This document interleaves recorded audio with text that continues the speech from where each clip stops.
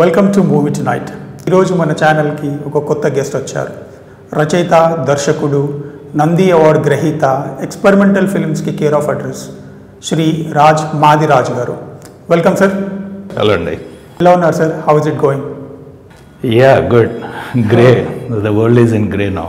Sir, Genesis of the grey, ఈ story idea ఎలా వచ్చింది సార్? ఎట్లా స్టార్ట్ అయింది? అంటే గ్రే స్టోరీ ఐడియా వచ్చి there is a series of articles in in all top national magazines some years ago, some 6-7 years ago, about a series of incidents that happened in India. అంటే మన nuclear సైంటిస్టులు ఒక top లెవెల్లో ఉన్న nuclear సైంటిస్టులు almost ఒక 12 మంది ఒకళ్ళ తర్వాత ఒకళ్ళు మిస్టీరియస్ సర్కమ్స్టాన్సెస్లో వాళ్ళని అబ్డక్ట్ చేయటము, ప్లేన్ మిస్సింగ్ కొన్నాళ్ళ పాటు, లేదా చచ్చిపోయి ఎక్కడో కనపడటము జరిగింది. ఇది there is a list. If you search for once missing nuclear scientist you will find this. Now ఇది నేను ఈ ఆర్టికల్స్ నేను అబౌట్ 4 years ago చదివాను. సో దాని కంటిన్యూస్ అంటే wherever I'm searching more in to that, నాకు immediately I'm going back to 1960s and stopping at Homi Jahangir babas death. Homi Jahangir బాబా ఎలా చనిపోయారు అంటే ఆల్ప్స్ పర్వతాల్లో విమానం కూల్చి చనిపోయారు. అది ప్రపంచానికి తెలిసిన విషయం.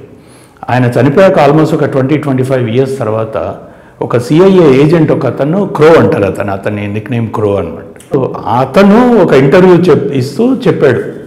It is published as a book also. So అతను చెప్పింది ఏంటి అంటే బాబా is becoming too much of a nuisance to the world community. World community is nothing but American community.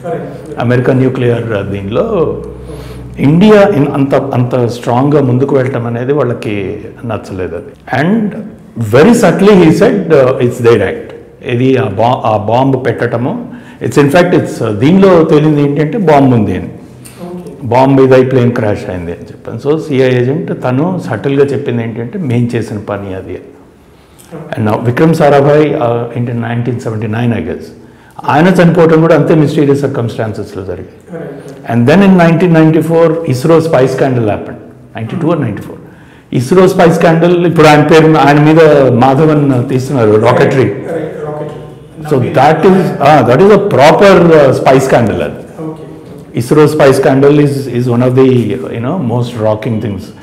మన స్పేస్ ప్రోగ్రామ్స్ అన్నీ ఆల్మోస్ట్ 20 years పాటు వెనక్కు వెళ్ళిపోయినాయి. మన క్రయోజనిక్ ఇంజిన్ ఐడియాస్ అన్నీ కూడా. అండ్ దెన్ మధ్యలో ఎవరికి తెలియని ఇంకొక గొప్ప స్టోరీ ఉంది. తెలుగు అతను, ఆయన బుద్ధి కోట సుబ్బారావు గారు అని. హీఈస్ ఎ నేవల్ సైంటిస్ట్. ఆయన he was also వాడికల్ arrested in a mysterious circumstances and 3 years పాటు ఆయన జైల్లో ఉంటాము. పాయింట్ ఈస్ వీటన్నిటి వెనక కూడా there is a great in-depth sabotage program unnadi by foreign agencies anedi. It's a clear-cut indication. Nobody wants to discuss it because nobody has a proper proof for it. There is an RTI inquiry by a Marathi lawyer anamata. Enduku ee scientists landari deaths meeda meeru idendu cheyatledu tarvata chesaru, tarvata em jariginayo it's there, but again there are gray shades to what they have done. So I'm arriving at my storyline. వీటన్నిటి నుంచి నాకు I got inspired from these incidents and thought ఇది చెప్పాలి ఇది అని చెప్పాను. So ఇక్కడ నుంచి వాట్ ఇఫ్ అనే క్వశ్చన్ తోటి మొదలయ్యే ఇదన్నమాట. సో ఒక nuclear scientist is killed. Is it A murder, is it A suicide, are is it A sabotage? So that's the plot on which this happens.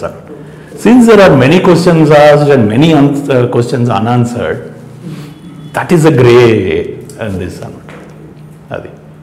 So idoka espionage thriller movie kada sir? It is an espionage thriller. You can say it is recent times lo Gudachari vachindi. Adi kaaka Telugulo chaala rare mana espionage mida. So సినిమాకి grey అనే title పెట్టడం risk అనిపించలేదా sir? For larger audience cinema టైటిల్కి connect అవుతారనుకుంటారా? Larger అనేది it's about మన perception అని నా ఉద్దేశం అండి. అంటే నేను ఇంతకుముందు ఒక 10 ఏళ్ల క్రితం మీకు లేని 15 ఏళ్ల క్రితం మీకు లేని ఒక ఫెసిలిటీ ఇప్పుడు ఏమున్నదంటే, అండ్ మోర్ ఇంపార్టెంట్లీ లాస్ట్ 3-4 ఇయర్స్గా ఓటీటీ అనే ఇది వచ్చిన తర్వాత యూ కెన్ సెగ్మెంటైజ్ యువర్ ఆడియన్స్. నేను ఒక చిన్న ఆడియన్స్ తీసుకొని వాళ్ళకి స్ట్రాంగ్గా నా మెసేజ్ చెప్తాను, నా సినిమా చూపిస్తాను అంటే ఐ కెన్ డూ దట్. ఇంతకుముందు మీరు అన్న ఎట్లార్జ్ అనేది అప్పుడు ఎక్కువ ఉండేది, ఇప్పుడు కూడా వాళ్ళు ఎట్లార్జ్. I have to make at least few millions of people watch the film. But the idea is ఒక గ్రూప్ కనుక నేను కన్విన్స్ చేసి ఇది మంచి సినిమా అని చెప్పగలిగితే, ఇది మంచి స్టోరీ అని, అఫ్కోర్స్ విత్ దేర్ వాళ్ళకు కూడా న్యూయాన్సెస్ ఉంటాయి, అది చెప్పగలిగితే ఇట్ విల్ స్ప్రెడ్ లైక్ ఇదనేది నా ఉద్దేశం. So Grey is going to be a genre specific movie. You can say so, yeah. Not diluting the core. లేదండి, కామెడీ సీన్లు ఐటమ్ సాంగ్స్ లేవు. If that is what you're asking. లేదు. So ఇప్పటి వరకు మనము black and white movie తరంలో చూడలేదు sir. Even హాలీవుడ్లో కూడా లాస్ట్ 10 years బ్యాక్ ఆర్టిస్ట్ అనేది మూవీ వచ్చింది. సో ఈ బ్లాక్ అండ్ వైట్ మూవీ తీయాలనే ఆలోచన ఎలా వచ్చింది? సో పోస్ట్ ప్రొడక్షన్లో ఎట్లాంటి ఛాలెంజెస్ ఫేస్ చేశారు మీరు?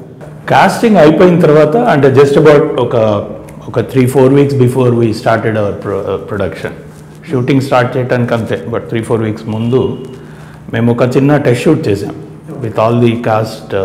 అందరినీ పిలిచి వాళ్ళ ముగ్గురు మెయిన్ కాస్ట్, అంటే ఈయన రాలేదు, ప్రతాప్ పోతన్ గారు రాలేదు, but Ali Raza, Arvind Krishna and Urvashi Roy heroine, వీళ్ళ ముగ్గురితోటి we wanted to do the makeup test and then వీళ్ళందరూ చేద్దామని చెప్పని దాని స్టూడియోల కోసం తిరుగుతున్నాం మేము.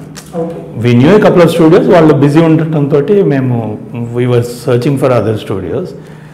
సో ఒక స్టూడియోలో మేము చేస్తూ ఉండగా తమాషాగా వచ్చిన లైటింగ్ ప్యాటర్న్ చూసి దాన్ని ఎలా చేస్తే బాగుంటుంది అని అక్కడికక్కడ చేసిన రీసెర్చ్లో ఒక ½ an hourలో నాకు వచ్చిన ఐడియా అది. వై నాట్ అంటే మేము రీసెర్చ్ ఒకదాని తర్వాత ఒకటి హౌ ఇట్ హ్యాపెన్స్ కదా గూగుల్లో. ఒక ఇమేజ్ మనకి బాగుంది అని అనుకుంటే దాని పక్కన ఉండే images. So that's how it. అదంతా చూస్తుంటే బేసిక్గా మాకున్న ఒక 2 సినిమాలు ఏంటి అంటే హిచ్కాక్స్ నటోరియస్ అండ్ కాసాబ్లాంకా. ఈ 2 ది బెస్ట్ స్పై మూవీస్ అనేది మా ఐడియా. సో మా బేసిక్గా అది చేద్దామనేది మా idea, but never had this idea of going for black and white. But దాని తర్వాత when we are researching further layers లోపలికి వెళ్తున్న కొద్దీ we thought there is a great depth in black and white. మనం చాలా కలర్లో వచ్చే ఇన్ఫర్మేషన్ లాస్ అవుతాము అన్న దీనిలో మనం బ్లాక్ అండ్ వైట్కి వెళ్ళాం, కానీ black and white depth is very different. ఒక్కొక్క గ్రే షేడ్కి మధ్యలో ఉండే చేంజెస్ కనుక మీరు సరిగ్గా డిజైన్ చేయగలిగితే బ్లాక్ అండ్ వైట్లో మీరు you can show really beautiful things. And especially మీకు గ్లాస్ ఇమేజెస్ చూస్తే you do it your self in front of mirror are glass in between. ఆ గ్లాస్లో హాఫ్ షేడ్ కనిపిస్తూ ఉంటుంది కదా, యూ చెక్ దట్ ఇమేజ్. నేను చెప్పాను కదా, ఒకసారి చెక్ చేసి దాన్ని బ్లాక్ అండ్ వైట్లో కన్వర్ట్ చేసి చూడండి, ఎంత ఎక్సైటింగ్గా ఉంటుంది.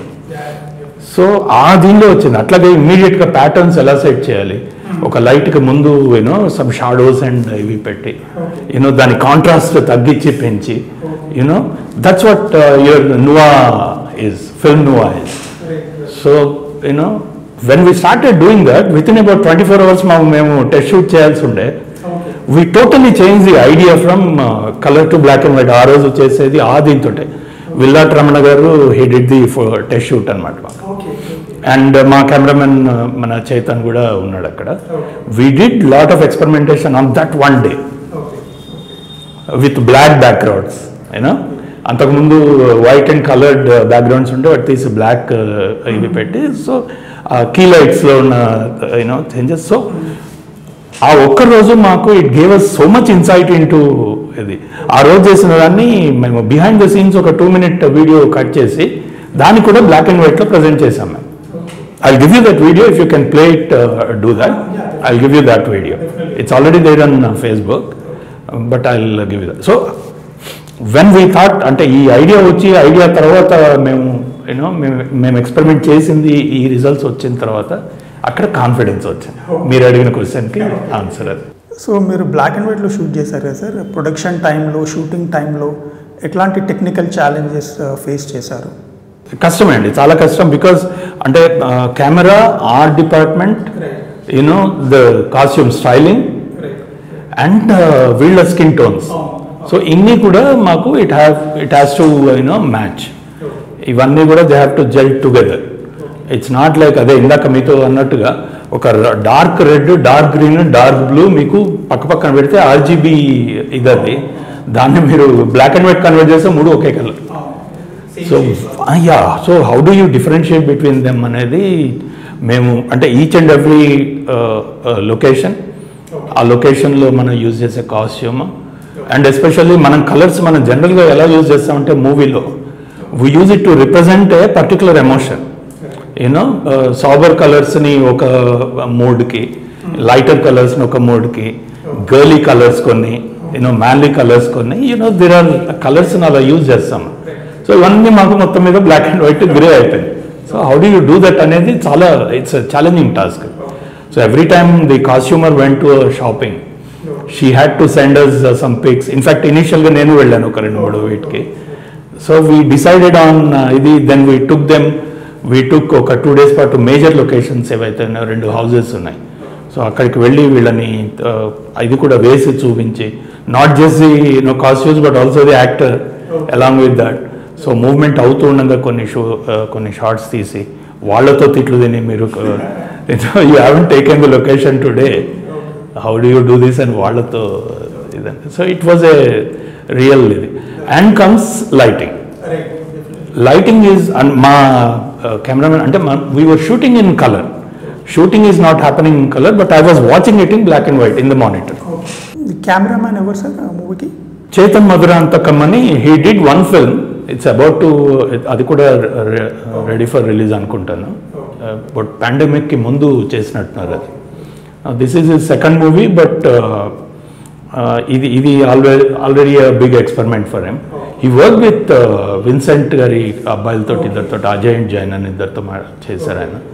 So he's got a very good control on గ్యాఫరింగ్ and grave.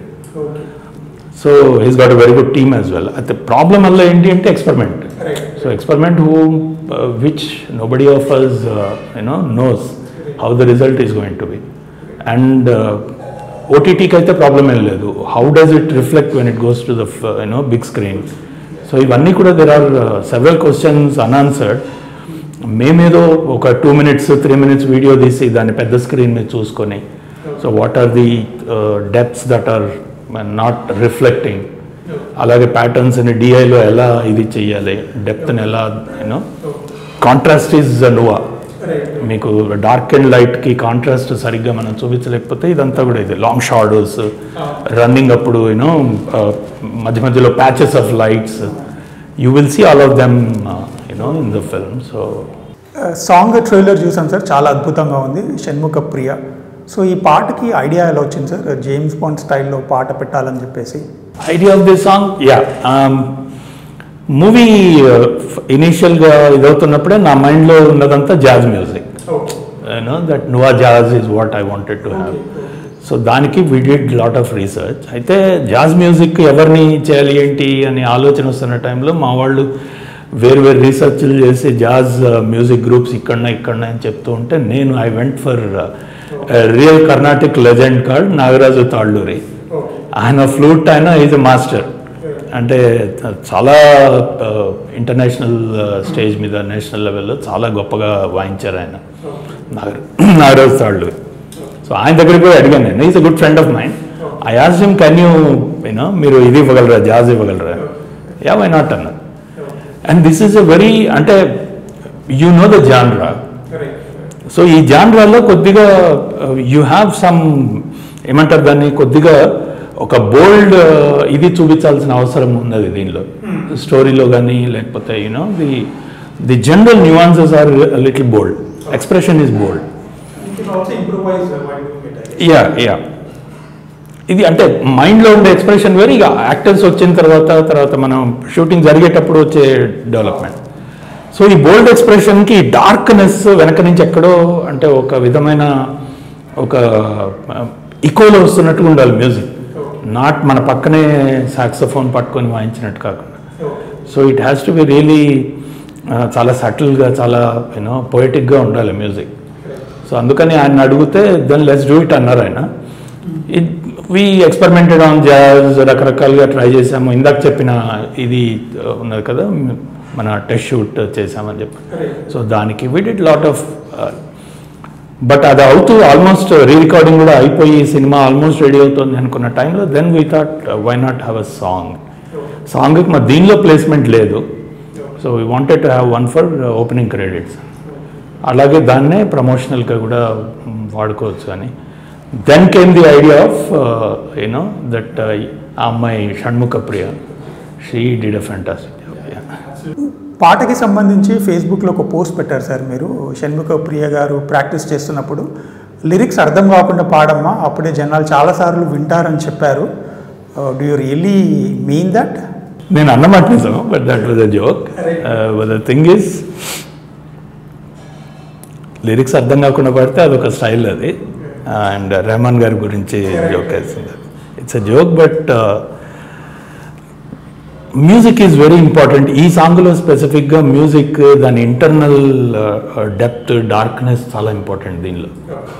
అందుకనే నేను కిట్టుకి బ్రీఫ్ చేసినప్పుడు కూడా, kit is the lyric writer Vishwapragada, తనకి చెప్పినప్పుడు కూడా తను చెప్పింది ఇదే, నువ్వు చాలా సింప్లెస్ట్ సింగిల్స్ సిలబుల్ మోనోసిలబుల్ వర్డ్సే యూజ్ చేయి ఎక్కువ, దాన్ని నేను లాగుతాను, పాడేటప్పుడు లాగుతాను నేను అని చెప్పాను.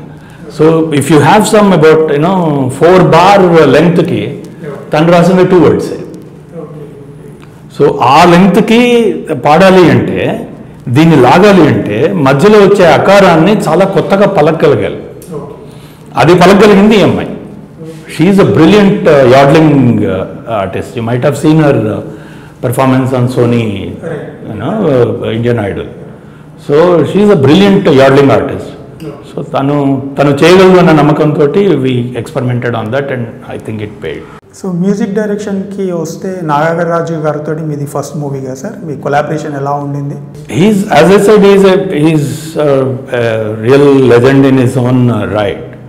బట్ దీనికి వచ్చేటప్పటికి again he was also in the same boyish దీనిలోకి వచ్చేసారు ఆయన కూడా. You know I'm creating something new అన్న ఎక్సైట్మెంట్. సో అది we had a good premise. ఆ ప్రిమైస్ మీద బిల్డ్ చేయటం, ఇన్ఫ్యాక్ట్ ఆయన స్టోరీ చెప్పినప్పుడు లేచి కొడతాడేమో అని అనుకున్నాను నేను. This is a proper bold expression as a said before. ఆయనేమో మంచి ట్రెడిషనల్ కర్ణాటక విద్వాంసుడు, సో లేచి కొట్టేస్తాడేమో అనుకున్నా కానీ, బట్ ఈ said this a beautiful film, I want to be a part of it. So అయిన తర్వాత కూడా అదే మాట అన్నారు ఆయన, దిస్ ఎ బ్యూటిఫుల్ ఫిల్మ్ అని. That's what is important, because ఆయన విజువల్ ఎక్సైట్ చేస్తేనే ఆయన దగ్గర నుంచి గొప్ప మ్యూజిక్ వస్తుంది. దట్స్ ఈ deal with any music director. So he said that we worked on ఇది.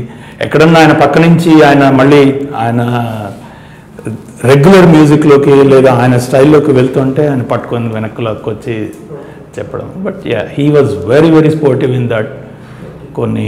కొన్ని ఏరియాస్లో కొంచెం మేమిద్దరం ఇదైనా now we have a decent output on hand అనేది. సాంగ్ వచ్చేసి కొంచెం జాజ్ మ్యూజిక్ తరహాలో ఉంది కదా sir. So overall movie music and background score ఎలా ఉండబోతుంది సార్? అవునండి, జాజ్ అంటే ఓవరాల్గా జాజ్ వాయించడం అనేది తక్కువ మన దగ్గర. Jazz is proper English 60s music, 60s 70s. వీళ్ళు ఇప్పుడు చేస్తుంది కూడా it has completely fused with hip hop. ఇప్పుడు ప్రాపర్ జాజ్ అంటూ తక్కువే ఉన్నది. సో అది మేము ఎక్స్పెరిమెంట్ చేయటం అనేది నా మైండ్లో ఉన్నది. As I said before, I had a notorious are a క్యాసాబ్లాంకా in my mind. So వాటిని అటువంటి కైండ్ ఆఫ్ విజువల్ని ఒక మైల్స్ డేవిడ్ మ్యూజిక్ తోటి బ్యాక్గ్రౌండ్ ఇవ్వటం, that is what we had to give. So అది మైండ్లో very clear. I was very clear ఎక్కడ start అవుతుంది, ఎక్కడ ఎండ్ అవుతుంది, ఎలా మూవ్ అవుతుంది. సో దాని ఇన్స్ట్రుమెంట్స్ ఏంటి, సాక్సఫోన్లో వేరు సాక్సఫోన్ సౌండ్స్ ట్రై చేసాం. అది కూడా we went to trumpet, we went to brass, we went to ఆ మ్యూజిక్ ఇన్స్ట్రుమెంట్స్లో చాలా వేరు షేడ్స్ ట్రై చేసాం.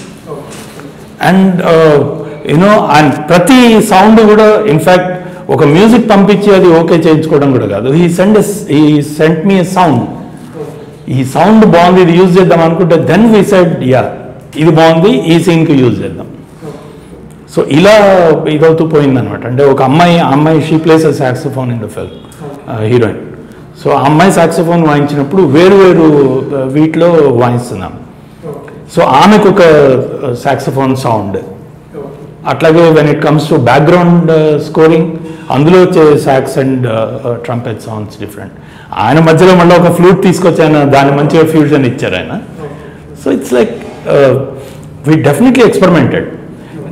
నేను ఎక్స్పెరిమెంట్కి ఎప్పుడు నేను వెనక ఇది చేయను. నేను ఋషిలో we did lot of experiments, చాలా ఎక్స్పెరిమెంట్స్ కొట్టారు మమ్మల్ని, బట్ కొన్ని ఎక్స్పెరిమెంట్స్ ఓకే చెప్పారు.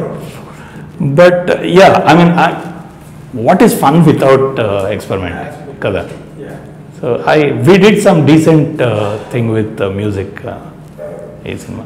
ఎడిటింగ్ ప్రాసెస్ గురించి కొంచెం చెప్పండి సార్. మీరు ఎడిటర్ని ఏ స్టేజ్లో ఇన్వాల్వ్ చేస్తారు? బిఫోర్ ద స్క్రిప్టింగ్ స్టేజ్లోనా, లేకపోతే షూట్ చేసిన తర్వాత మొత్తం ఎడిటర్కి అప్పచెప్తారా?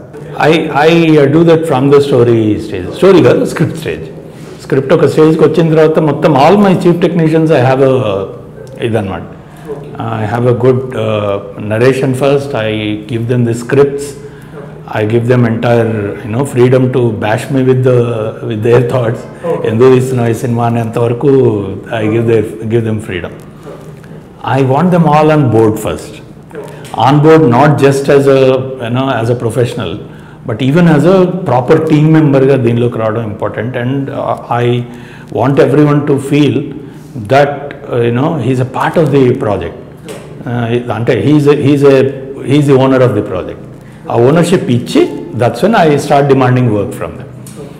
So editor very importantly as you said right from స్క్రిప్ట్లోనే editing ఏమన్నా చేయొచ్చా, అక్కడి నుంచి లేదా చేంజెస్ స్క్రీన్ ప్లేలో ఏమన్నా చేంజెస్ చేయొచ్చా, అది ఫస్ట్ స్టేజ్ అవుతాయి. ఆ తర్వాత ఇక మూవీ ఇచ్చిన తర్వాత దెన్ మొత్తం ఇట్స్ లైక్ అతని రింగ్లో మొత్తం పడేసి ఆడుకోమని చెప్పడం, దట్స్ ఈ ఐడియా. సో సత్య ఈజ్ ఇప్పుడు ఈ మూవీకి సత్య గిడ్తూరి ఈజ్ ఈ editor. He did some fantastic projects, even RGV తోటి, తర్వాత వీళ్ళ వారాహి ఫిల్మ్స్ అవి చేస్తున్నాడు, మంచి ప్రాజెక్ట్స్ చేస్తున్నాడు. I have a good rapport with him for about 12 years now. And తన డైరెక్ట్గా ఆంధ్రపూరి సినిమాకి చేశాడు, ఋషికి శ్రీకర్ ప్రసాద్ గారికి తను అసిస్ట్ కూడా చేశాడు. And yeah I know what kind of value he brings to the table.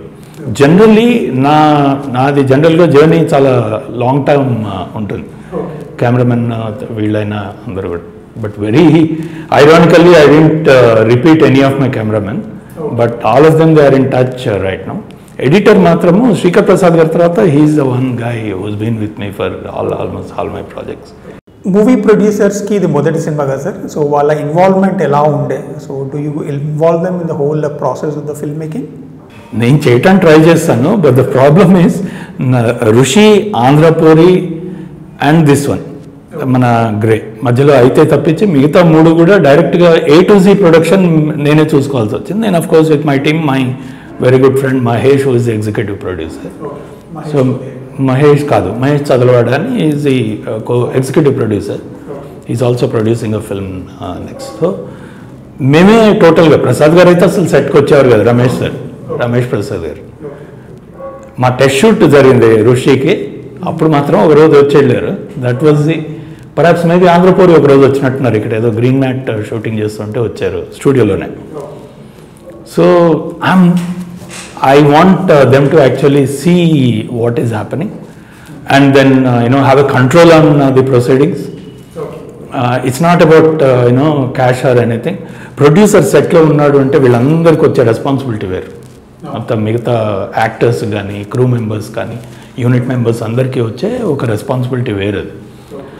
బీఇట్ Ramesh Prasad గారు అంటే 70 ఏళ్ళ ఆయన అయినా సరే, 50 ఏళ్ళ ఇండస్ట్రీ ఎక్స్పీరియన్స్ ఉన్న ఆయన అయినా, ఫస్ట్ టైమర్స్ అయినా, కిరణ్ కాళ్ళకూరి అయినా సరే, ప్రొడ్యూసర్ సెట్లో ఉంటే వచ్చే ఇది వేరు. బట్ ఇదేంటి unfortunately he's been in Oman through the production. మధ్యలో ఒకసారి వచ్చి వెళ్ళారు. అండ్ ఆల్సో కో ప్రొడ్యూసర్స్ తన ఫ్రెండ్సే, తన బాగా క్లోజ్ ఫ్రెండ్స్, వాళ్ళిద్దరు కూడా దే ఆర్ ఇన్ UK అనమాట. రాజేష్ తోలేటి అండ్ రాజా వశిష్ఠ. వాళ్ళు దే కుడ్ కమ్ ఒక రోజు, ఒక 2 రోజులు ఏమో వచ్చి వెళ్ళారు కానీ, but not for a long period. But the thing is, అంటే advantage of my kind of production అంటే నేను I have a very calculated and very definite approach in my production. నాకు తెలుసు, నాకు ఇప్పటికీ ఋషిలో మేము చేసిన 33 days ప్రొడక్షన్ ఏ రోజు ఎక్కడ చేసామో నేను చెప్పగలను ఇప్పటికి. ఇట్స్ అబౌట్ 10 years నా. ఇప్పటికీ చెప్పగలను నేను అది. ఆంధ్రపూరి ఏ రోజు ఎక్కడ చేసామో చెప్పగలను ఇప్పటికి. Not grey. The reason being I have a logic behind doing a particular scene on a particular day. So that's how I design my production. I schedule my production. I break down my schedules. So అది చేసినందువల్ల నా ప్రొడ్యూసర్కి almost every day వాళ్ళకి they have a proper output. వాళ్ళకి ఇవి వస్తూ ఉంటాయి every day ఒక XL షీట్లో మొత్తం వాళ్ళ దగ్గరికి ఉంటుంది, wear ever they are in the world, ఎక్కడున్నా సరే. So that's what I have done. And almost ఇప్పుడు చిన్న ప్రాజెక్ట్స్ అన్నీ కూడా అలానే అవుతున్నాయి. But we started way back from ఋషి it self. Almost 80-90% of the whole production we did it in total checks and transfers. అప్పుడైతే యాప్స్ కూడా లేవు. Still we did almost 80% of that we did without cash. So idea is cashless production is the best production that is that can happen. So atvanti productions my design chesi execute chesanu. This is my 4th production like that. Uncle happened 20 years ago, but Rushi దగ్గర నుంచి ఇప్పటి వరకు ఈ 4 productions అలా చేసినవి. So that's how I treat my producer. I take him into confidence first, and on the creative side I'll convince him with the story first, because he is my first audience. అంతే కదా, తను నన్ను నమ్మి 150 రూపాయల బదులు 1.5 కోటి పెడుతున్నారు. So I have to convince him that's a project to be invested in. So he's not only investing his money but also his friendships with others. There are several things that is so వీటన్నిటిని కూడా కొన్నాళ్ల పాటు continue అవ్వాలి అంటే then I need to be at least transparent and be వాళ్ళకి చెప్పగలగాలి నేను. So that's how I deal with my producers. Grey movie hero Arvind Krishna గారితో ఇది మీ 3rd కొలాబరేషన్ కదా sir? So how did he come in to the picture for this kind of movie? Arvind ఋషి దగ్గర నుంచి we have a wonderful rapport. ఋషి తర్వాత Andhrapuri did a cameo, but it's a very small, కేవలం నా మీద దీంతో చేసింది. ఇది ఒకసారి క్యారెక్టర్ అనుకున్న తర్వాత ఆయనకి తనకు ఫోన్ చేశాను, ఒకసారి డిస్కస్ చేద్దాం క్యారెక్టర్ గురించి అని. క్యారెక్టర్ గురించి అయితే డిస్కస్ చేయడానికి ఏం లేదు సార్, మీరు if you said I'm suitable I do it.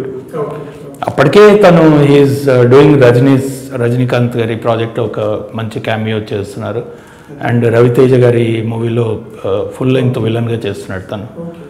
So ఇవి చేస్తున్నారు అంటే then he would have raised his own expectations first, అంతే కదా. సో నేను ఎప్పుడో 10 ఏళ్ల క్రితం ఫ్రెండ్షిప్ని ఇది చేసుకొని పిలిచి ఏదో ఒక క్యారెక్టర్ తనకి ఇవ్వలేను. So then I said, I insisted, I need to tell you the story and your character. నువ్వు పూర్తి కన్విన్స్ అవుతేనే చేద్దాము అని చెప్పినాను. Then we met, I narrated the story, he said he's excited. The reason being తను చేసిన roles అన్నిటిలోకి తను ఇప్పటికీ తను చెప్పుకునేది ఋషి అనేది ఒక డిఫరెంట్ ఒక ఏమంటారు ఒక యాక్టర్గా సాటిస్ఫాక్షన్ ఇచ్చే వీటిలో అదొక రోల్ అని తను ఇప్పటికీ చెప్పుకున్నాడు. అది కాక this one is like he's a glamour doll on the screen now. ఈ సినిమాకి he looks so sexy on screen, he is romance ఎంపర్సానిఫైడ్ అతను. That's how you will see him on the screen. He's so handsomely projected and shown on the screen. Of course Chaitanya తీసుకొచ్చింది కూడా తనే, so ఆ partiality కూడా కొద్దిగా ఉంటుంది. So cameraman తనకి extra filters ఏవో వేసి ఉంటాడు కూడా. He's so handsome on the screen and he's romance with the heroine, it stands out in the film. So he's playing a doctor, A psychiatrist role in the film. Pratap Pothan గారు చాలా రోజుల తర్వాత తెలుగు మూవీలో act చేస్తున్నారు. సో వారిని ఎలా select చేసుకున్నారు sir? వాళ్ళని పర్టికులర్గా చూస్ చేసుకోవడానికి కారణం ఏంటి? ఇందాక న్యూక్లియర్ సైంటిస్ట్ గురించి చెప్పారు కదా, he's the nuclear scientist that is skilled in the ఇదనమాట. అయితే న్యూక్లియర్ సైంటిస్టులు దేర్ ఆర్ లైక్ వాళ్ళ మెంటల్ కండిషన్స్ మీద చాలా స్టోరీస్ ఉన్నాయి. సో అంటే ఇంతకుముందు చెప్పిన 12 మంది మిస్సింగ్ కేసులు ఏవైతే ఉన్నాయో వాటిలో కొన్ని దానికి కూడా అట్రిబ్యూట్ చేశారు. అంటే there are some of them are suicides అనే ఇది క్రియేట్ చేయడానికి కూడా ప్రయత్నం జరిగింది. అంటే ఎట్లా వాళ్ళు ఎక్కడో ట్రైన్ ముందు చనిపోయి కనిపించడం, పట్టాల మీద వాళ్ళు సూసైడ్ చేసుకున్నారు because of the depression and mental agony. So అంటే న్యూక్లియర్ రియాక్టర్స్ దగ్గరగా పనిచేసే వాళ్ళకి అది ఉంటుంది అనేది it's a physical thing that is proven. So ఇది కూడా ఈ యాంగిల్ కూడా ఇవ్వటానికి ట్రై చేస్తాను. So the idea is there are so many layers of behaviour in his ఇదన్నమాట. సో ఆ క్యారెక్టర్లో చాలా షేడ్స్ చాలా ఉంటాయి అన్నమాట. ఒక మూమెంట్లో అన్నెసెసరీ ప్లెజెంట్గా ఉంటాడు, చాలా అంటే ఎగ్జూబరెంట్గా ఉంటాడు, విపరీతంగా క్యావటిక్గా ఉంటాడు, చాలా అరిచేస్తూ ఉంటాడు, విపరీతంగా భయపడిపోతూ ఉంటాడు. So there are several shades. అయితే ఇన్ని షేడ్స్ని చూపించాలి, at the same time it cannot be మీద పడిపోయినట్టు పౌండింగ్గా ఉండకూడదు. So there has to be subtlety in the way you express it. So అట్లాంటి సీనియర్ అండ్ సీజన్డ్ యాక్టర్ కావాలంటే. So when we design the actor ఎందుకో somehow ఆయన మైండ్లో we been seeing him for the past about 30-40 years. So ఆ characters అన్నీ ఒకసారి చేసి recently కూడా ఆయన మలయాళం సినిమాల్లో 3-4 ఇట్లా చూసాం ఆయన బాగా. రైట్ ఫ్రమ్ బెంగళూరు డేస్ అయితేనేమి, తర్వాత ఫోరెన్సిక్ అయితేనేమి, వీటన్నిటిలో ఈవెన్ ఉయూరే దానిలో కూడా మంచి రోల్ ఆయన చేశాను. సో అవి చూసిన తర్వాత ఎందుకో మైండ్లో ఆయన ఇమ్మీడియట్ ఇది అవటము. We called him, he was way out of our league for the bracket, ఏది మన remuneration. Requested him, he came for a better praise. Then ఇక్కడికి వచ్చాక ఫస్ట్ డే ఆయన చెప్పడము, it was like I was nervous. He directed some 15-16 films himself. So ఆయన్ని చెప్పడం అనేది అంత ఈజీ కాదు ఆయన చెప్పడం, but he took it very sportively when I said some changes. Bondi, it was a beautiful experience with him. We shot about 9 days with him. 9 daysలో he was a rock star. అంటే almost ఒక్కోసారి పూర్తి blood అది makeup ఉంచుకొని evening 6 నుంచి morning 6 వరకు అలానే కూర్చొని ఉండేవారు. It's not easy, for a 70-year-old guy to do that. Right. So he can actually express it for his seniority, for his demand in this head. He can say, I won't do this. Right. But he did. So atla there are ఆయన వల్ల వచ్చిన సెట్లో వచ్చిన beauty అట్లాగే he always transferred his wisdom and experience ఇవన్నీ కూడా వీళ్ళతోటి. Bondi, it was a beautiful experience with them. Yeah. Cinema story విషయానికి వస్తే సార్, మీరు స్క్రిప్ట్కి ఎంతవరకు న్యాయం చేశారు? అంటే స్క్రిప్ట్ని 100% ఫాలో అయ్యారా, ఎక్కడైనా కాంప్రమైజ్ అయ్యారా, లేకపోతే లేదు కమర్షియల్ ఎలిమెంట్స్ యాడ్ చేద్దామని అనుకున్నారా? కొంచెం ఎక్స్ప్లెయిన్ చేయండి సార్.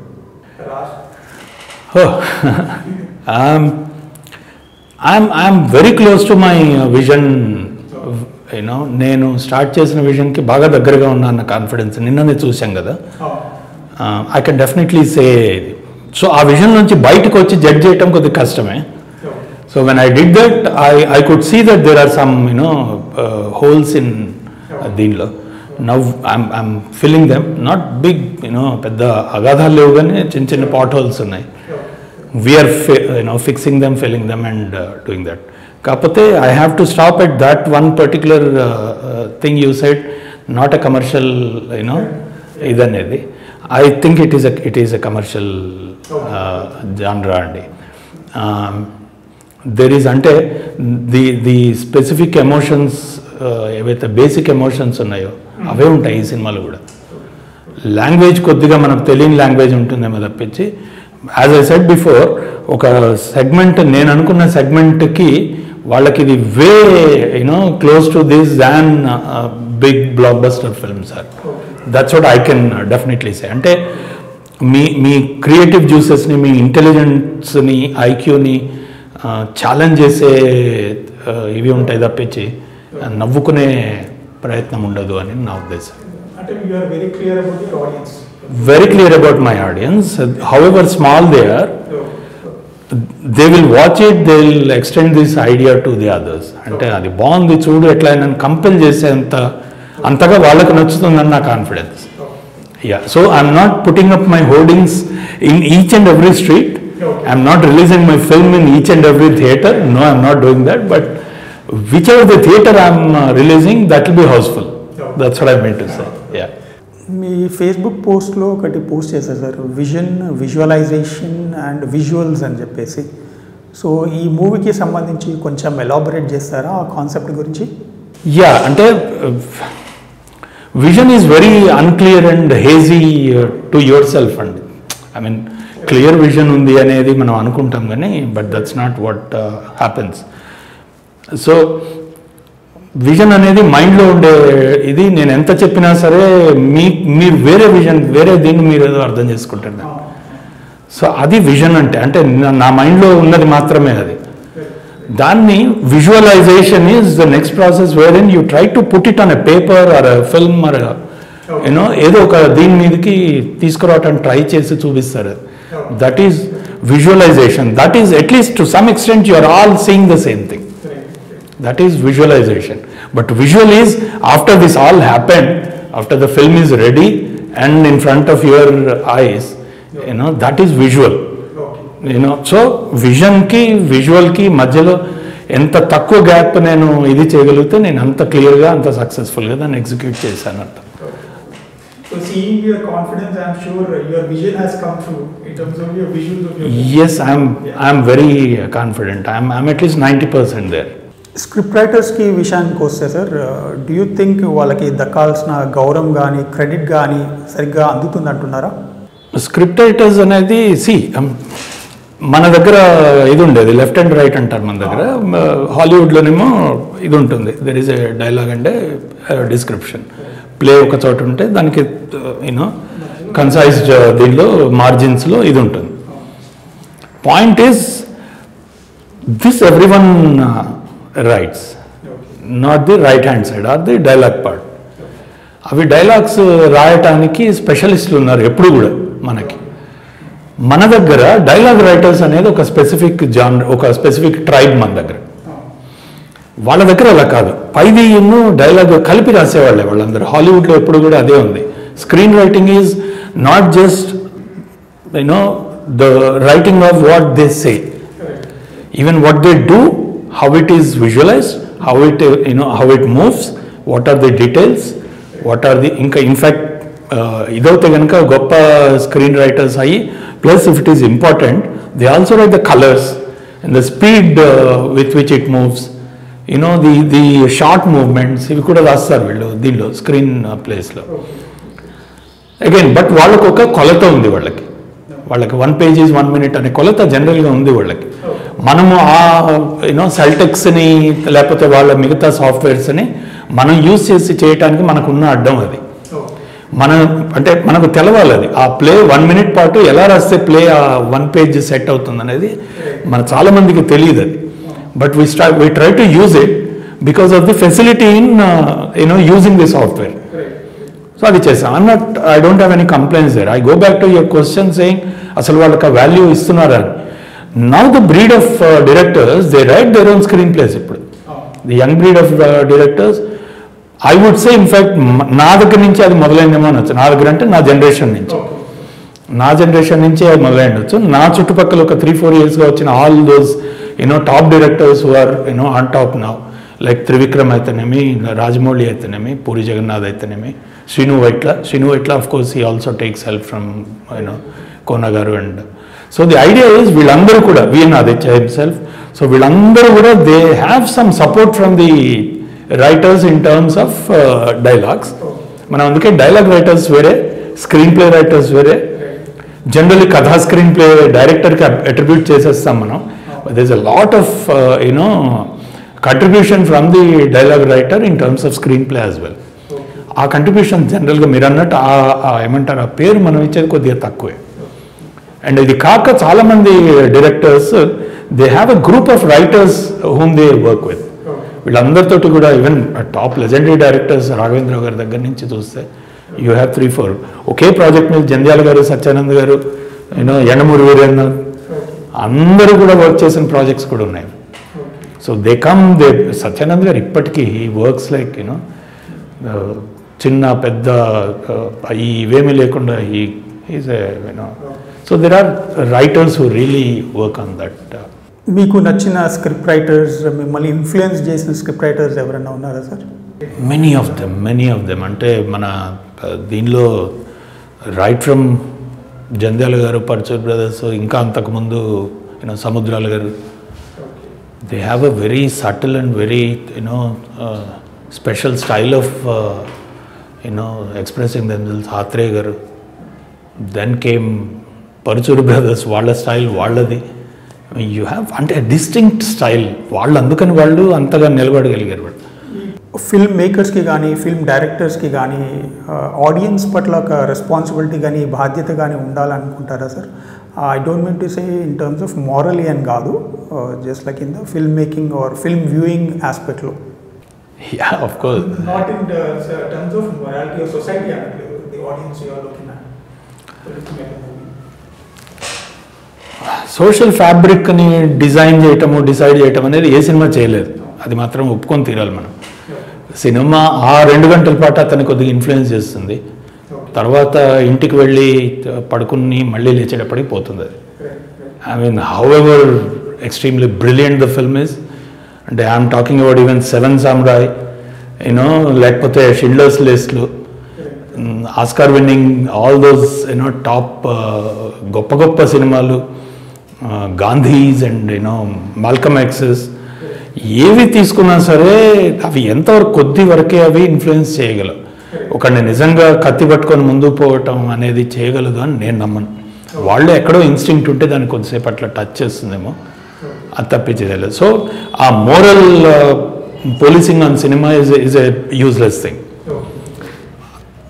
మనిషికి రెస్పాన్సిబిలిటీ అంటే director as director is a speaker, is a social దీనిలో ఒక తను సెల్ఫ్ ప్రొక్లైమ్డ్ స్టేటస్ తీసుకొని సెల్ఫ్ ఎస్టాబ్లిష్డ్ ఇది తీసుకొని చెప్తున్నాడు, ఒక మెసేజ్ చెప్తున్నాడు అది.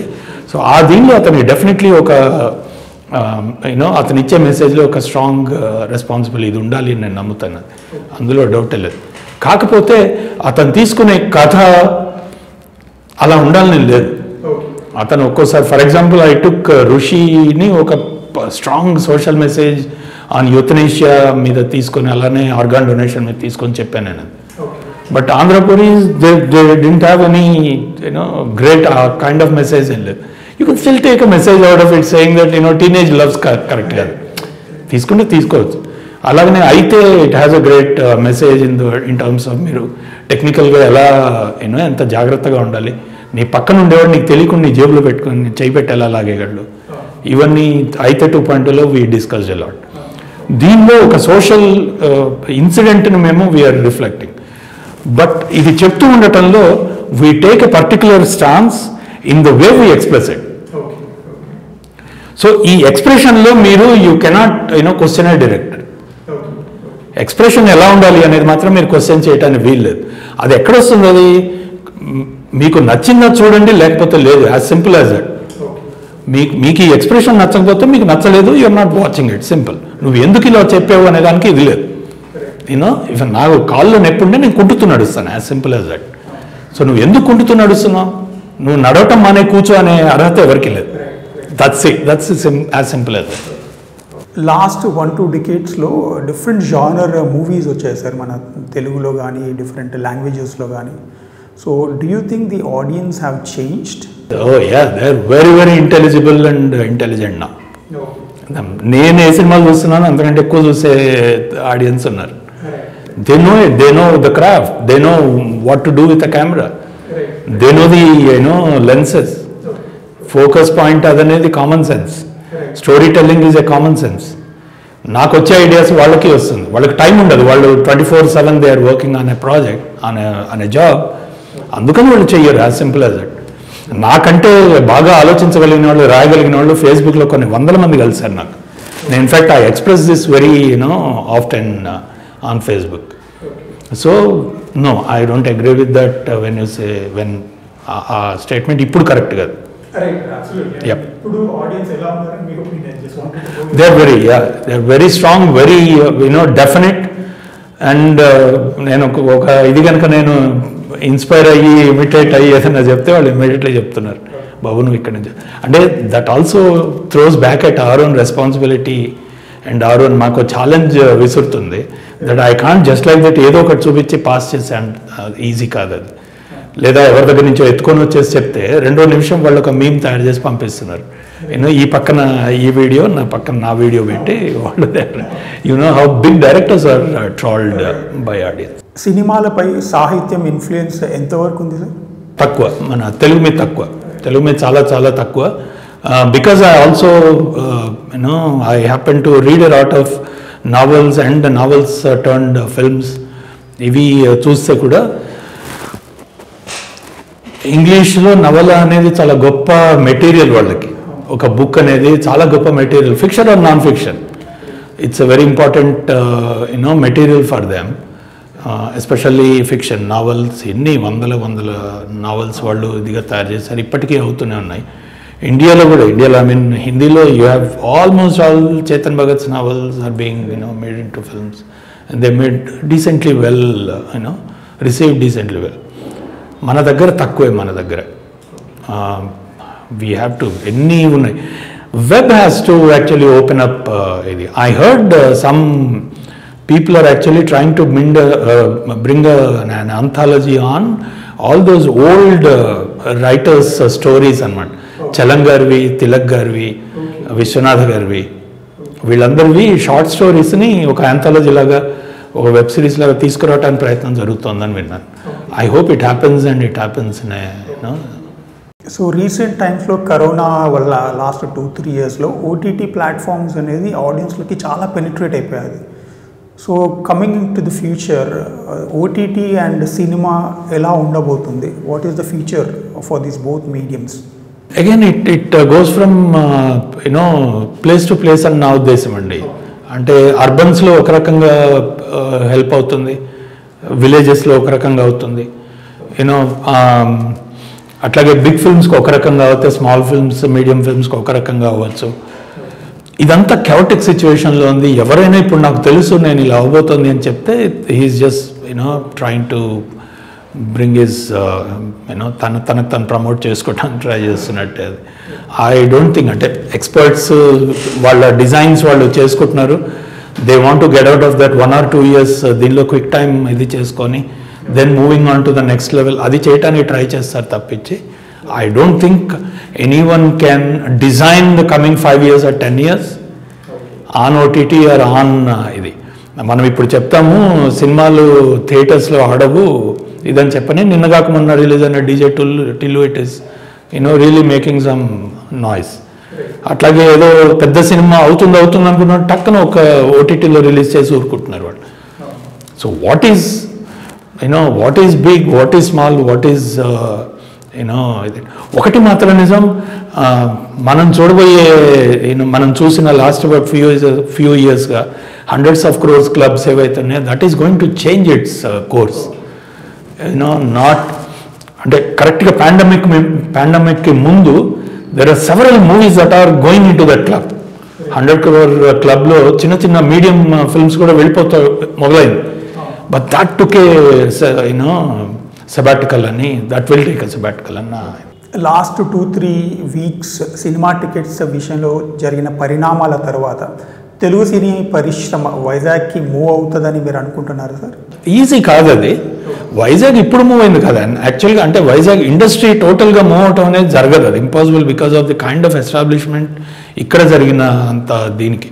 మనం ఇప్పటికీ హైదరాబాద్కి, చెన్నైకి చూసుకుంటే several filmmakers they still feel Chennai is better than Hyderabad for the kind of talent that's there, for the kind of studio establishment that are there. ఇప్పటికీ ఏవిఎంలో, ప్రసాద్, చెన్నైలో the kind of engineering that is happening there, you won't believe the quality. ఇక్కడ లేదని అంటల్లా. But at the same time 30 ఏళ్ళ industry shift తర్వాత కూడా ఇప్పటికీ అక్కడ కావాలంటే ఒక 100 మంది వయలినిస్టులు కావాలంటే జస్ట్ లైక్ దట్ దొరుకుతారు అక్కడ. ఇక్కడ దొరకరు మీకు. So it's not going to be industry shift అనేది అంత ఈజీ కాదు. బి ఎక్కువ శాతం అసలు పని జరుగుతుంది దీనిలోనే జరుగుతుంది, ఫ్రమ్ హోమే జరుగుతుంది. You won't believe big heroes including Chiranjeevi గారు, రజనీకాంత్ గారు and all those top heroes they are working from there home or maybe A floor besides there home with all virtual design that is happening. So what are you talking about? I mean, where is Vizag or Hyderabad here? This is where the cinema is going to be created. You have a full green studio. You have several softwares that are, in fact, Prasads, నేను Prasad ల్యాబ్స్కి work చేశాను. That's when they were very strongly thinking of virtual studio, not VR. Virtual studio is being brought in. కనీసము coming 3 yearsలో హైదరాబాద్లో మీకు ఒక 10 studios, major studios తయారవుతాయి virtual. That is 50% of, అంటే మీకు తెలిసిన ఇమ్మీడియట్ ఎగ్జాంపుల్ ఒక 300 అనే ఫిల్మ్ ఉంది. So it's totally created in a studio సినిమాలో. That's the first. తర్వాత చాలా వచ్చినాయి. So that is going to be the future. Vizag Hyderabad కాదు యాక్చువల్గా. మీకు ఈ టాలెంట్, ఆర్టిస్టిక్ టాలెంట్, ఇదంతా మాత్రమే they travel from one place to the other.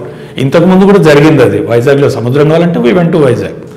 ఇప్పుడు జంధ్యాల గారు అంతకంటే ముందు నుంచి కూడా వెళ్ళారు. గ్రే మూవీ మిగతా కాస్ట్ గురించి చెప్పండి సార్. హీరోయిన్ని ఫస్ట్ టైం ఇంట్రొడ్యూస్ చేస్తున్నారు కదా మూవీకి. హీరోయిన్ కొత్త అమ్మాయి అండి, ఊర్వశి రావు. She is a Delhi girl. So the character is a Delhi girl who comes from Delhi to settle in Hyderabad అనమాట యాక్చువల్ మూవీలో character. So we tried, even Telugu అమ్మాయిని కూడా కొంతమందిని ట్రై చేశాము. Somehow we thought there is a gap in so ఆ దీనిలో కలిసిన అమ్మాయి ఈ అమ్మాయి. సో ఈ అమ్మాయిని even before we actually finalised her, she came here, we went, we had this test shoot, అది చేసాం, మేకప్ టెస్ట్ అది చేసాము. That's event I was talking about, black and white అని చేద్దాం అనుకున్న experiment. So after that we thought she is good. She has a very, అంటే frame కోసము తయారైనట్టు ఉంటుంది కొన్ని ఫ్రేమ్స్. అంటే ఒక ఆర్టిస్టిక్ ఇది మీరు అది చూస్తే you will know what I'm saying. So నా పోస్టర్స్ చూడండి మీరు ఒకసారి. అంటే కూర్చోబెట్టి బొమ్మ గీస్తే ఎలా ఉంటుంది అలా ఉంటుంది ఆ అమ్మాయి, with makeup and with the attire. She is like that. అంటే మామూలుగా she comes on to the sets in jeans and thing. Makeup అయ్యి దీని లోపలికి వచ్చేటప్పుడు we were spellbound by her beauty, and we were taken aback. We were just taking a step back and then just waiting for her to go settle down at that place. So this happened to us throughout the shoot. So adi naku, that's what I said when I said visualization. Between vision and visualization ki adi teda. Adi I thought I could transform from vision to visual in terms of that girl is she helped us a lot in that part. So ame kaaka other important thing, Ali Raza is doing a cop's role in the film. He's also a very important it's in fact it's a triangle that happens between these three, Ali Raza, Arvind and Urvashi Roy. వీళ్ళ ముగ్గురు మధ్యలో ప్రతాప్ పోతన్ గారి backdrop story వీళ్ళు discuss చేసేది ఆయన. So it's a, you can say it's a quadrilateral love story. Movie release ఎప్పుడు plan చేస్తున్నారు sir? Soon అండి, I can only say soon, maybe about 3-4 weeks down the line from now. Grey movie గురించి what audience can expect are what you want to say to your audience? ఒక కొత్త experience అండి, ఒక కొత్త experience. I don't say this just for the sake of it. ఈ cinema డిఫరెంట్గా ఉండబోతుంది అనేది అందరూ చెప్పేదే. But I can definitely say you will agree with me when you start seeing from my posters it self. Posters కానీ my promotion material కానీ, తర్వాత of course will release the trailer and teaser. మొన్న recently we launched ఒక motion poster ఒకటి launch చేసాం. అలాగే song ఇది చేసాం. మీకు నచ్చిందా నచ్చలేదా, మీకు ఎక్కిందా ఎక్కలేదా, ఇది పక్కన పెడితే ఇది కొత్తగా ఉందనేది అయితే మీరు ఒప్పుకొని తీరుతారు. So I'm going to give you a new experience. ఒక కళను అమ్మేది నేను, కళల బేహార్ని అని నేను నమ్ముతాను. నేను కళల్ని నేను అమ్ముకుంటాను. ఆమె సప్నం కా సౌదా గారు, మన సుభాష్ గారి మాటల్లో చెప్పాలంటే. సో ఒక కొత్త కళను మేము క్రియేట్ చేసాం. అంతవరకు నేను అయితే రంగుల కళ కాదు ఇది బ్లాక్ అండ్ వైట్ కథ. So what are your future projects? We are working on ఒక వెబ్ సిరీస్ ఉన్న ఒక సినిమా అనుకుంటున్నాము. నేను రాసిన ఇదే మన నవల ఉంది సిరా అని. We are planning to do that as a series. Thank you sir, thank you so much for joining us. Thank you. Yeah. Wish you a great success for the movie, and hopefully we will see the movie in the first show itself. Thank you so much, sir. Thanks a lot. Hopefully, see the release in the first day. Yep. Thanks a lot. Thank you. Bye.